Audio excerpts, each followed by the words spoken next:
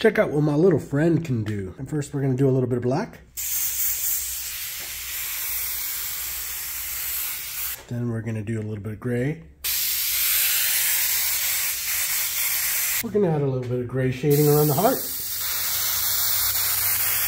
Then we're going to use a little bit of black to add some cracks. And then we're going to use a little bit of red to fill in the heart.